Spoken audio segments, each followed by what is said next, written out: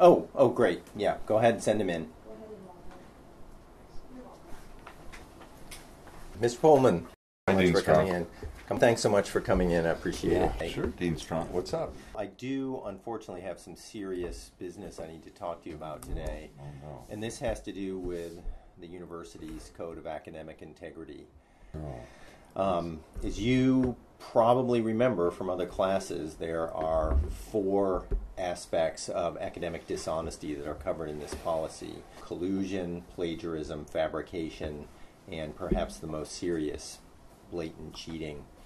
And this has to do with the paper that you wrote for NR 205, which had to do with boating and crowding on Lake Champlain. You know, one of the things that sort of surprised me when I read your paper, because I know that you really have this strong, sort of understanding of natural history and ecology, is that you actually chose a subject that had to do with human attitudes about crowding and interactions among boaters. That was kind of my first thing that caught my eye. But I actually went back last semester and looked at some of the other papers, and it's really similar to, I think, a friend of yours, Mr. Kensel's paper that he did last year for this exact same class. I was trying to do something new. Well, I don't know. I mean, can you tell me a little bit about some of the issues that have to do with boats and crowding on Lake Champlain? Like, how do boaters respond to crowding? They don't like it. I know that. Can you give me a little bit more detail about that? So they don't like it. What's their response? Well, they're worried there's not going to be enough fish. Right, yeah. Do they just stop boating, stop fishing? No, I don't think so. Anything else that you remember about the report? Well, I remember about the native fish population and perch and climate change. Yeah, well, those are really important points, but what Mr. Kensel reported on last semester was the boaters actually displace. They find other places to go, and they essentially alleviate crowding by spreading out. And you found that exact same result, but it seems like you don't really remember doing the research. I mean, was this actually your own research? I was under so much pressure, Dean Strong. I'm so sorry. I thought I could. I thought I had time to do it, but I just didn't have enough time to do it. So did you actually use Mr. Kensel's report? I looked at it. Yeah, I did.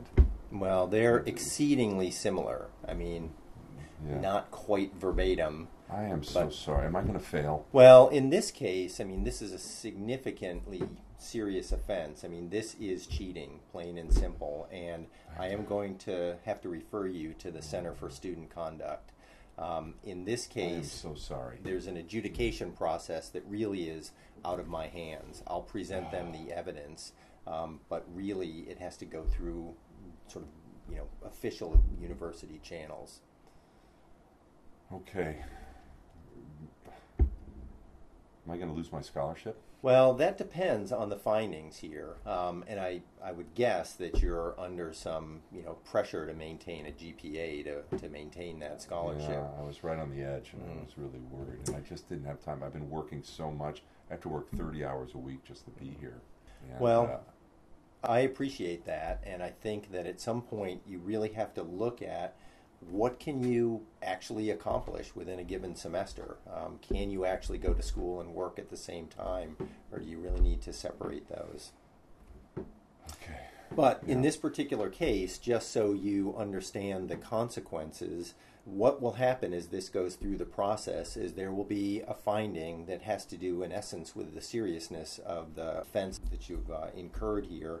And what we will do is, we being the university committee, will really decide, will this be, in essence, a failing grade that shows academic dishonesty, an XF, which essentially is on your transcript forever, or are there some other opportunities where you can really learn from this and take advantage of some other reflections and ways to kind of write about academic integrity. I didn't mean to take his work. I just ran out of time, and I was worried.